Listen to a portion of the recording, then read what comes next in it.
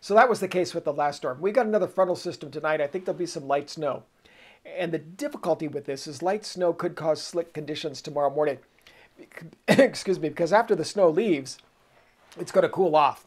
And when it cools off to about 28, 29 degrees, that could lead a few frozen surfaces around the area, especially those not treated. Now, as you look at Boise today, most of the storm has moved to its north and to the south, as Melba and Murphy's getting a pretty good shower in some of those locations. Now, the 7-day forecast, our temperatures down over the weekend. After tonight, it's going to dry out for tomorrow, but it's going to be breezy. Sunday not as breezy, but 40. Monday, 47. 43 for Tuesday.